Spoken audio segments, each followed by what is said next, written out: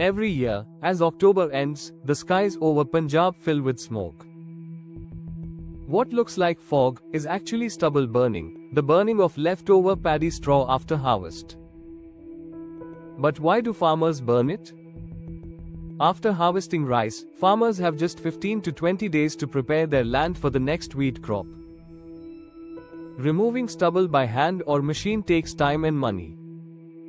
So, burning it seems the easiest and quickest way. Modern combine harvesters leave behind long stalks of straw. Earlier, cattle would eat it or it was used as fodder. But now, with fewer animals in modern farming, there's no practical use for this residue. The problem? This smoke doesn't stay in Punjab. Winds carry it across northern India, to Delhi, Haryana, and Uttar Pradesh.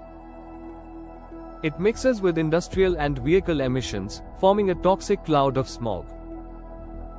Every year, air quality drops to dangerous levels. Doctors warn of asthma, lung infections, and heart problems. Children and the elderly suffer the most. Stubble burning also destroys soil health, killing essential microbes and reducing fertility. In the long run, farmers lose the very foundation of their productivity. The government and scientists are trying to help. Machines like the Happy Seeder can sow wheat directly without removing stubble. And the Pusa Decomposer developed by ICAR helps convert straw into compost naturally. Some farmers are adopting these eco-friendly solutions. But the challenge remains, machines are costly, and awareness is still low. To tackle this, the government offers subsidies, awareness campaigns, and penalties for burning.